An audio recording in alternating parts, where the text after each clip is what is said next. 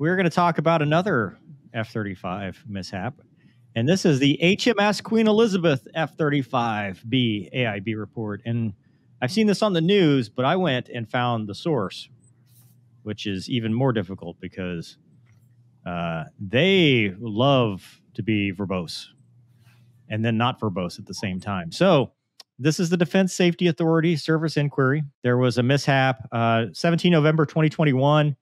RAF F-35B Lightning registration Zulu Mike 152 ditched while attempting to launch from the HMS Queen Elizabeth.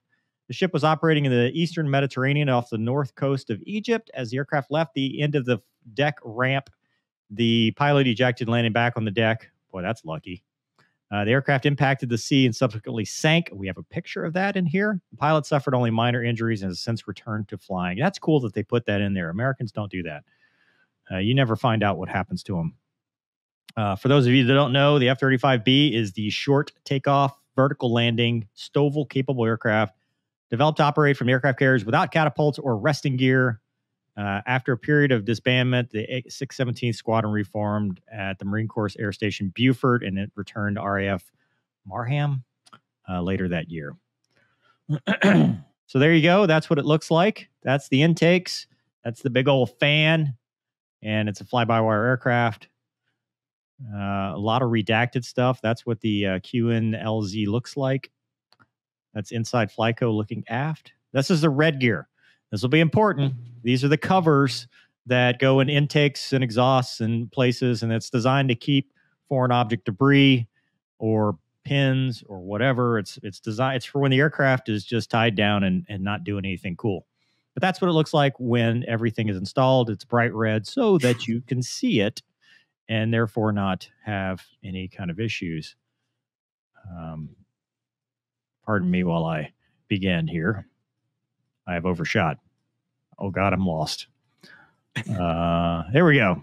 There was a FOD walk conducted very early that morning, and then the first aircraft launched at 6:45. He took off. An exhaust blank was dislodged from a UK aircraft on Knuckle Alpha. It rolled to fly one section, entered the catwalk away from the runway, and was recovered by aircraft handlers. Flyco were informed that the blank had been secured. Gonky, do you know what a blank is? Nope. Exhaust blank? Maybe it's the... I don't know. Deuce, the idea? This is all British. No. Anyway, so they reported that another exhaust blank was seen to fall past the aft reception point. So they were having some issue with red gear here. Also, the aircraft blank was reported, and the ICC raised a DASOR for the lost. Aircraft see-off. When land-based, the see-off was normally conducted by one or two engineers. Each pilot's walk-around included an inspection of both engine intakes, the exhaust, and general visual inspection of the aircraft. Due to the noise on the flight deck, they wear their helmets throughout the walk-around. They noticed the undercarriage pins were still installed and removed them and handed them to the see-off team. Once inside the cockpit, he visually conducted a set of tests.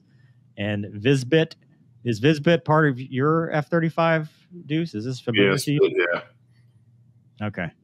They had some rainwater, but they believe from a thunderstorm the night prior. They completed, and it had minor issue with aircraft navigation system. See-off team refueled the aircraft during the start sequence. This was routine. So the two-ship were the first F-35B flights of the day. Taxied first to the runway. The ship was sailing at a steady speed of 5 knots, which gave them 12 knots over the deck. The ship completed pre-launch checks and was returned on to the designated flight course to achieve the necessary window over the flight deck. Readiness the ship to launch was relayed from Flyco to the flight deck from the captain of the flight deck. Signaled this to the BK-18 pilot. The pilot then initiated the conversion, like a transformer, to STOVL configuration. And the next part's redacted. Then they ejected. So we redacted the cool part and then just ejected. He assumed the position. The pilot cleared the aircraft, seat separated, parachute deployed. Once descending in the chute, he noticed the ship approaching from behind and prepared to land on the deck.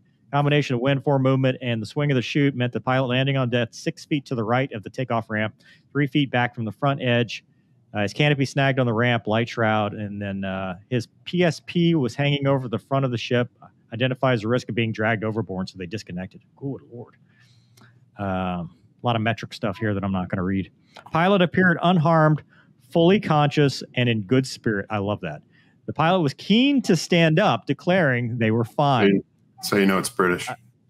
Yeah, I love it. I love the language. You would never see this in an American AIB.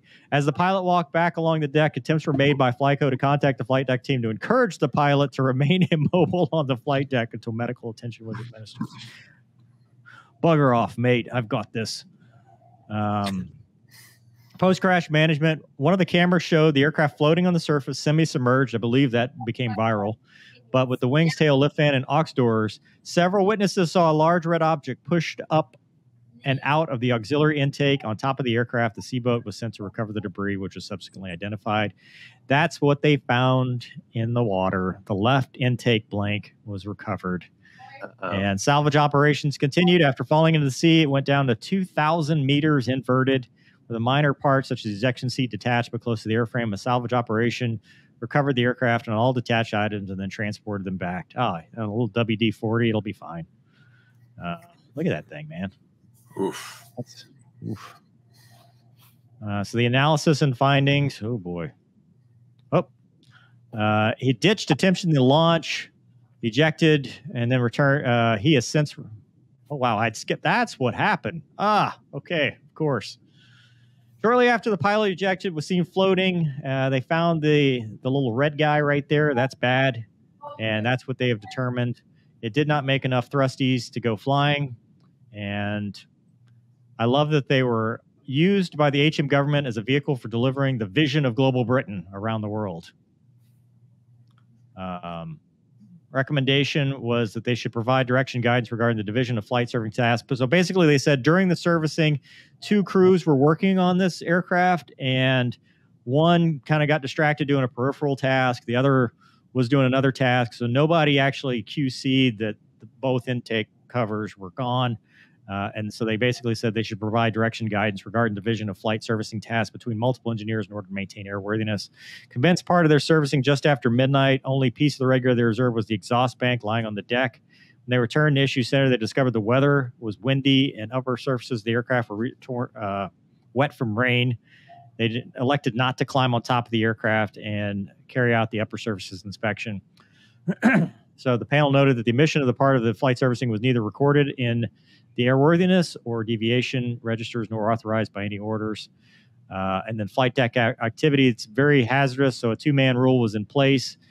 So they recommended that they should define the procedures for solo working on the decks and ensure safety personnel working on the deck at night. And then they remarked that torches used for working on the flight deck at night had to be fitted with blue, green, or red filters to prevent their night vision from being affected. There you go. And then the red gear removal, obviously, is the biggest thing here. So a lot of stuff. They determined that following a series of red gear issues occurring that evening until the loss on the 17th of November, none of which were recorded in the red gear log. So they have a whole log for this. Exhaust blank fell out. And then in the panel's opinions, if 100% check of all the red gear had been carried out after a mass removal and been completed, the left intake blank would have likely been noticed as missing. In a subsequent search, it would likely be discovered. You remember that, Gonky, where one tool is missing and it grounds the entire operation until they find the missing tool. Yep. So, and that's pretty much it.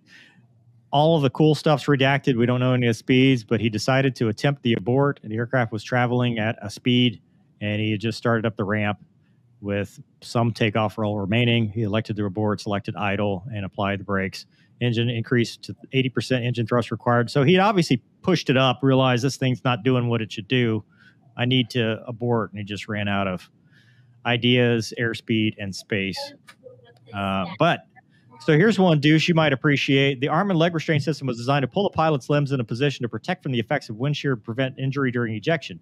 The leg restraint system worked correctly, but the arm restraint extension line, ARL rings, had not pulled to the wrist as designed. The left ARL did not move on the jacket. The right ARL had broken the red retaining tie, but remained above the mid-bicep position, so neither restraints restrained the arms correctly.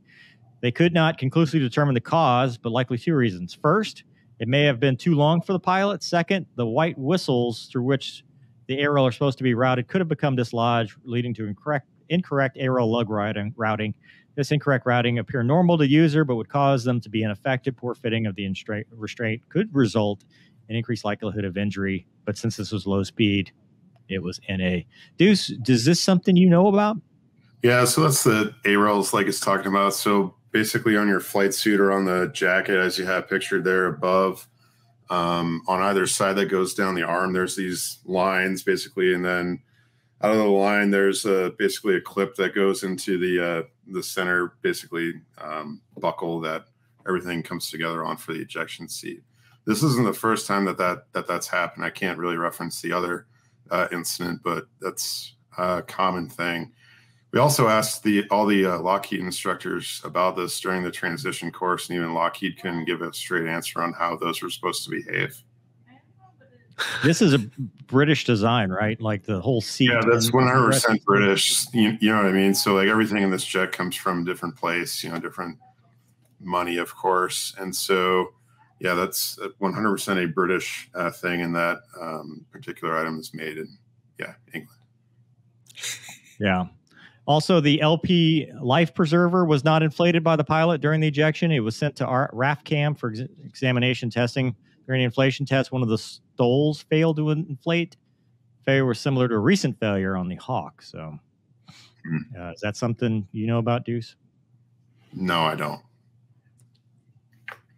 Yeah. All right. Well, that's enough on that report, because it's a lot of pages, like 100.